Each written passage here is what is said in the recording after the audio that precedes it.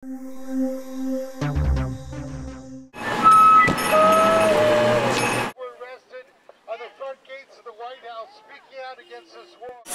hundred folks that rallied in front of the White House. Daniel Ellsberg, Ray McGovern, Chris Hedges were speakers. It was unfortunate. The depressing thing was that the mainstream press did not cover the event. And at the same time as Obama was announcing that we would stay basically, ongoing wars. A group of people that were recently arrested in Washington, D.C. We're five. There were actually a total of 17 Minnesotans who traveled to the White House. And of the 17 Minnesotans, 8 got arrested, basically trying to get a message to Obama not to continue these awful wars. People had postcards, we delivered a petition. We also spoke out on the need to expose war crimes and not to prosecute and to torture Bradley Manning and to prosecute WikiLeaks and to adhere to the First Amendment rights. How long were you detained?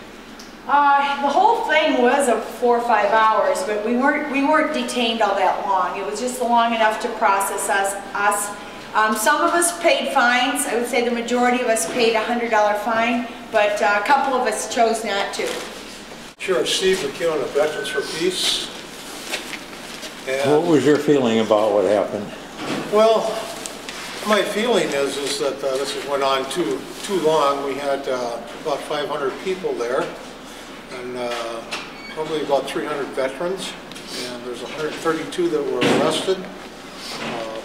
A lot of those people are Vietnam veterans, but they're from all wars, and it's just sad. I mean, there's just nothing's good enough for the people that want to keep making more.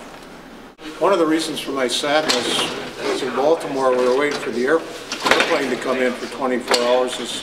There was a lot of troops that were coming home for Christmas, and I got the opportunity to speak with one in particular. He just got out of basic training, and he reminded me so much of myself at that age, coming home from Christmas. And there he is again, and we're doing the same thing as we are, and so that's part of my sadness right there. My name is Gerald Gannan. I'm with the Veterans for Peace. I just want people to know that the Veterans for Peace chose the date of the 16th because it's the anniversary of the Veterans March into Washington in 1931 in the depths of the Depression. The veterans of World War I had been promised a bonus that had never been paid. And like many of the people in this country then and today, they were hurting. And 100,000 veterans invaded Washington and occupied Washington and built shacks and shanties on the mall. And they said, we're not leaving until we get our bonus. And that's what we were honoring. And we were there demanding our bonus. And our bonus is peace. We want peace. Absolutely. And we're going to keep doing this until we get it. And we'll go on as long as we have to go on. But the longer we go, the more people die, the more money that's wasted, the more people in this country do not get the help that they need to have a better life. I'm Melissa Hill. And what's your feeling about what happened?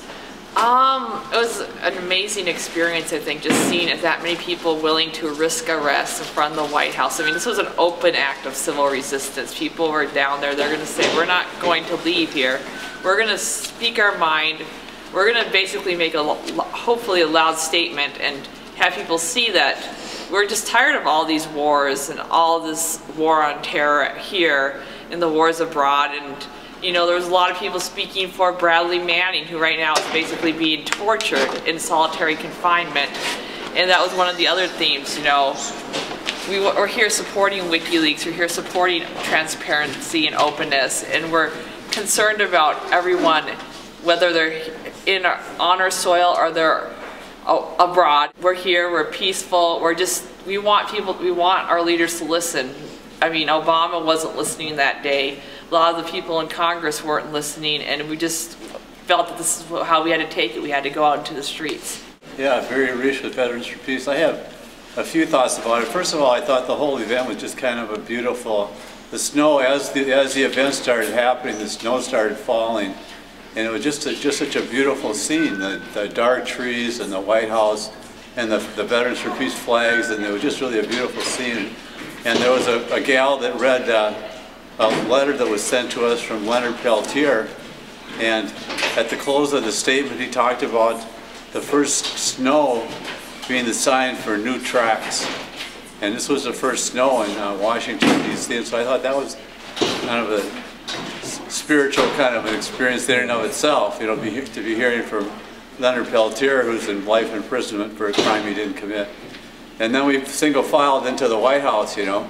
And so whether it was covered a lot by the mainstream media or not, I believe he knew we were there. And also, I think it was talked about, it was just a coincidence. It wasn't planned that we would be doing this action on the same day that he'd be giving his speech on the furtherance of the war, you know, continuance into 2014. As far as I know, this is the largest civil disobedience arrest of veterans in front of the White House ever. No, we're gonna get a bigger group to go back next time. What do you want to say to the people of Minneapolis? Write and speak out, otherwise they're going to lose their rights. We're going to lose our First Amendment rights. We have got to all do more to get a stronger message out.